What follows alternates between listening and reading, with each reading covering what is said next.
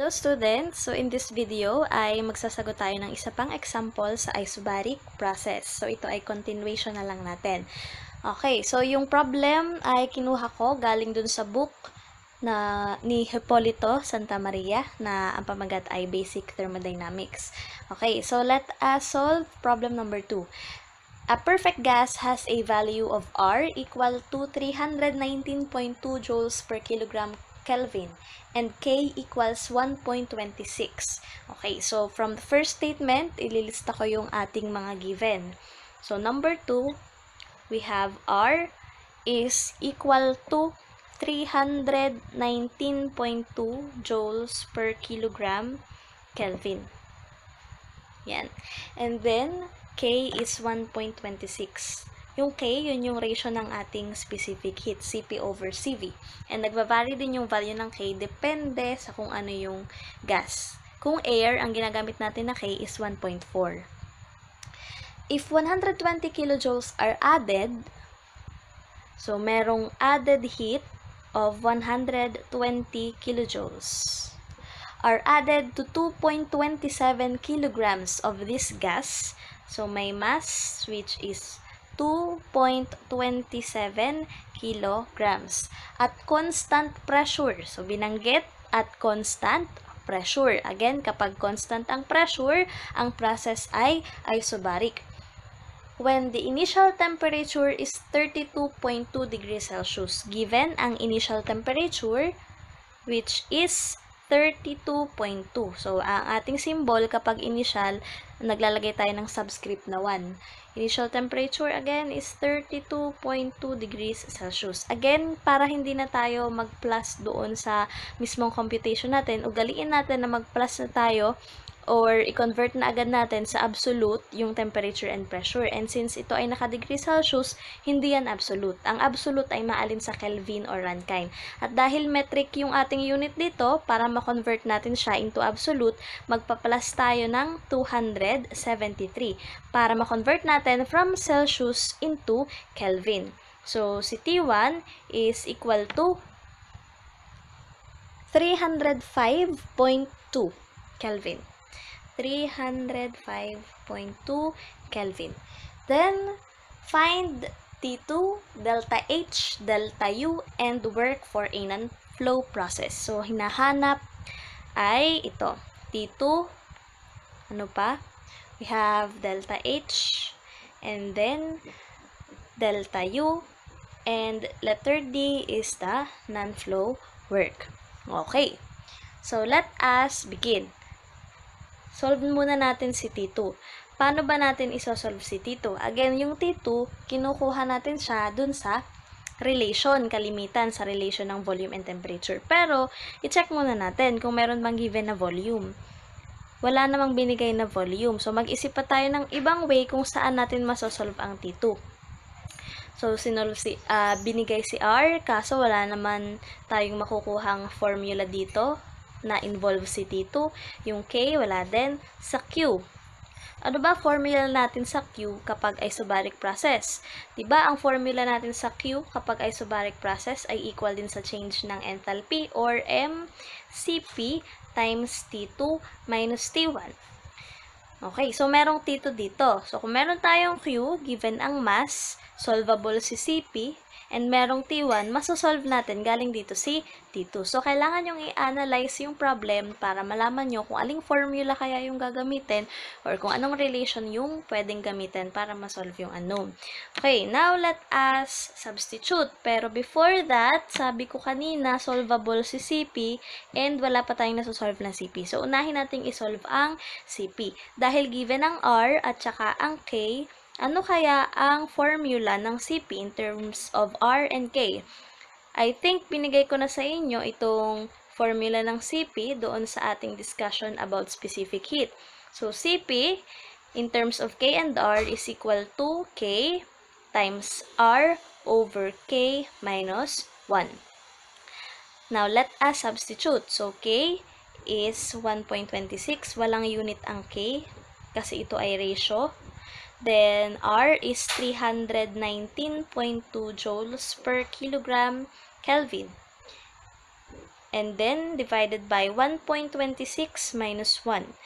Therefore, CP is equal to 1,546.8923. 1,546.8923. So, ang unit niyan is the same unit kagaya nung sa R. Joules per kilogram, Kelvin. And then, dahil meron ng CP, pwede na nating masolve yung T2. Pero, tingnan natin yung unit. Si Q dito ay naka-kilojoules. Tapos, ang unit natin ng CP dito, naka-joules. Para maging pares yung unit nila, i-convert natin si CP papuntang kilojoules. Ano kaya ang conversion from joules to kilojoules? Ano ba ang meaning ng prefix na kilo? Diba pag sinabi natin kilo, equivalent yun sa 1 times 10 raised to 3 or 1,000. So, ibig sabihin, sa 1 kilojoule, merong 1,000 joules. Okay. So, 1 kilojoule, merong 1,000 joules. So, makakancel yung joules. Divide natin to by 1,000 or simply, i-move lang natin ng 3 decimal places. So, CP is 1.5469. Oops. 69. Yung kopya ko. Kilojoules per kilogram Kelvin. Then, substitute natin dito. So, meron na tayong value ni CP. Si Q ay 120 kilojoules.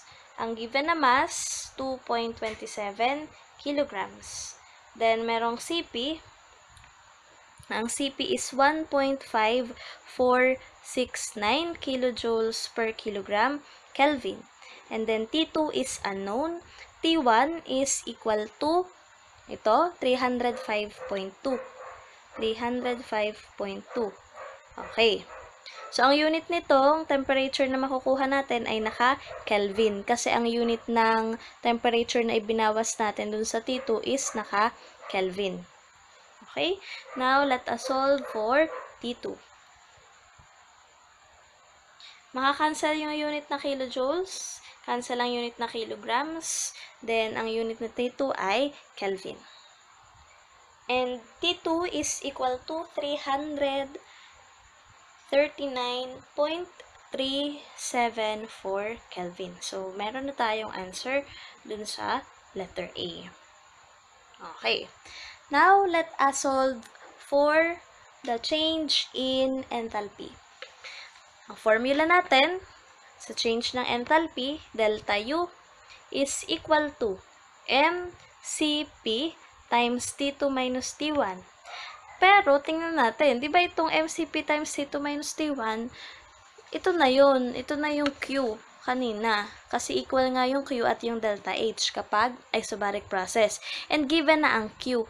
So, ibig sabihin, hindi na natin to kailangang i-substitute pa kasi ang magiging sagot lang din naman dyan equal sa Q, which is, ano bang value ng Q? 120 kilojoules. Thus, ito na yung change in enthalpy.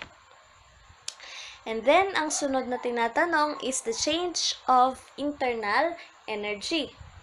So, ang change naman ng internal energy is delta U. And ang formula natin is mCV times T2 minus T1.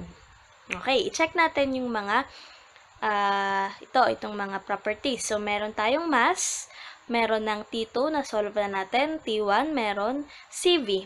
Wala pa tayong CV pero solvable ang CV. So, paano natin isosolve ang CV? Meron tayong pwedeng dalawa na gawin para masolve ang CV. So, isa na doon is yung depende sa given na R and K. CV is R over K minus 1. O kaya naman, ano pa? Diba sabi ko sa inyo, R is CP minus CV. Tatlo pala yung pwede.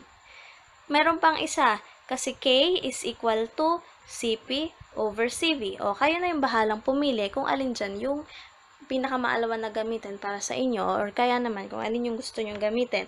So, para mas madali to, CP is or CV is CP divide K. O kaya naman ito pala, mas okay din itong isa. CV is CP minus R. So, kung alin yung mas madali sa inyo. Okay, so dahil ang gusto kong gawin ay naka-kilojoules per kilogram Kelvin, ito na lang yung gagamitin ko. So, CV is CP divided by K. Kasi may nasolve tayo ng CP kanina na naka-kilojoules per kilogram Kelvin. And yun ay 1.5469 kilojoules per kilogram Kelvin. Divided by K, which is 1.26. And then, let us compute. So, CV is 1.5469 divided by 1.26. Ayan. So, ilang unit nito ay naka-kilojoules per kilogram Kelvin. 1.227. 1.2277. Round off natin to 4 decimal places. So, merong CV na 1.2277 kilojoules per kilogram Kelvin. Okay. Then, let us substitute. So, si delta U is equal sa mass. Ang mass ay 2.27 kilograms. Ang CV ay yung nasolve natin, 1.2277 kilojoules per kilogram Kelvin. Then, T2 is 339.374. Then, T1, ano ba ang T1? Yung 305.2. Ayan, nag-overlap na. Kelvin. Kaya pa yan. Cancel ang Kelvin. Cancel ang kilograms. Ang unit natin for the change in internal energy is, kilojoules. Hatiin natin to para, yan. Okay, so delta U is equal to, isolve natin, 2.27 times, ano ba answer nito? Yan, times 2.27 times yung change ng temperature, 339.374 minus 305.2. Okay? Then, press equals. So, lumalabas na change of internal energy is 95.2387. Pasensya na kayo sa ilaw dahil gabi na kasi ako mag-video para tahimik. 95.2387.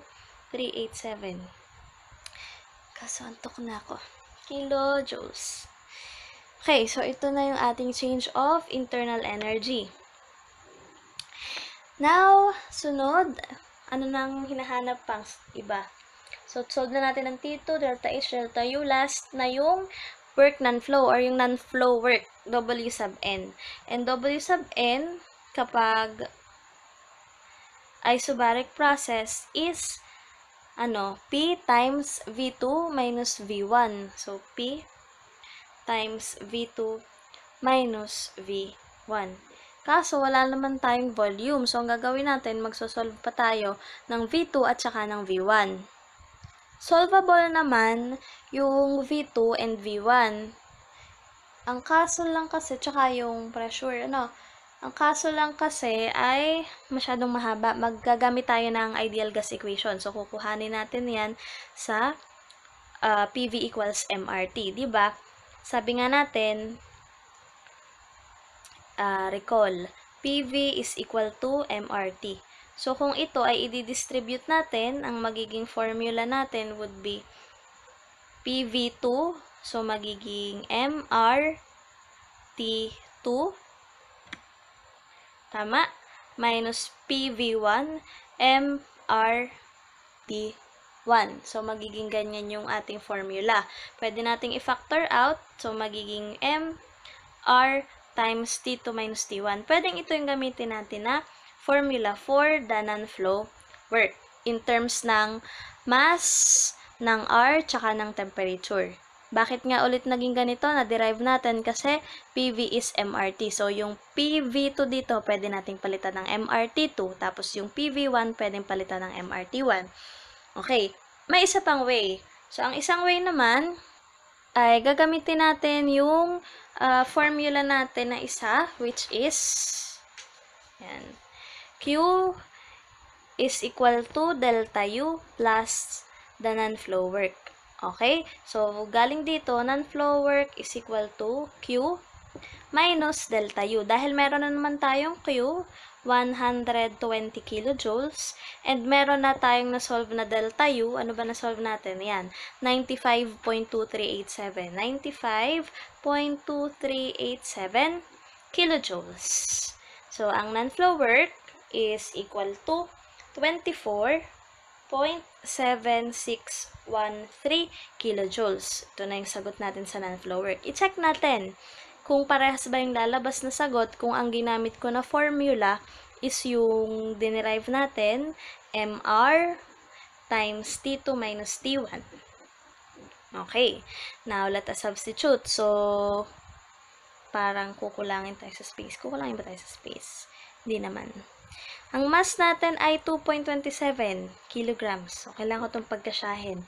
Then, yung R na given is ito. Yan. 319.2 joules per kilogram per Kelvin.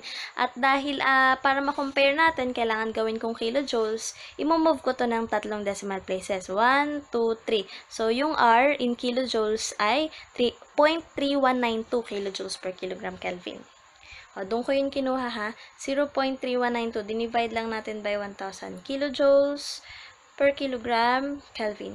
Then, T2, na na-solve natin kanina, ano nga ulit value nun? 339.374. And T1 is 305.2. Yan. Kelvin. Cancel ang Kelvin, cancel ang kilogram. Unit ng work is naka-kilojoules. Ang non-flow work, kapag yan ang ginamit natin na formula, tingnan natin. 2.27 times 0.3192 times T2, 339.374 minus T1, 305.2. Press equals 24.7619. Baka sabihin nyo magkaiba kasi 3 ang dulo nito, tas itong isa ay 9. Okay lang yun. Kasi nagkakaroon tayo ng konting discrepancy dahil nagra-round off tayo dun sa T2. Nag-round off din tayo dito. So, kung mga 0.001 or 0.1, 0.01, okay lang yung ganong difference. Okay, so ibig sabihin, tama yung ating formula. MR T2 minus T1, tsaka ito, pwede nyong gamitin. Kung alin yung mauna nyong maisip, edi push lang. Okay? So, that's all for problem number 2. I hope you understand, and if ever na may question kayo, huwag kayong matakot na magtanong. Pwede kayong mag-comment dito sa YouTube. Pwede rin kayong mag-comment through LMS, sa Messenger. So, madami tayong means para ma-reach nyo ako. Yung iba nagme-message sa akin, at okay yon yung kapag nagtatanong, at least alam ko kapag masyado akong mabilis or kapag meron kayong hindi maintindihan, magagawa natin ng paraan. So, that's all for today. Thanks for watching, and sa next discussion, mag-subscribe na lang kayo kung meron kayong account, and lahat naman ng videos ay pinopost ko sa LMS. Okay, so that's all for now. Dahil gabi na dito, wow, parang magkaiba ng lugar. Good night, and kung umaga nyo ito pinanood, edi have a nice day. Thanks for watching. Bye!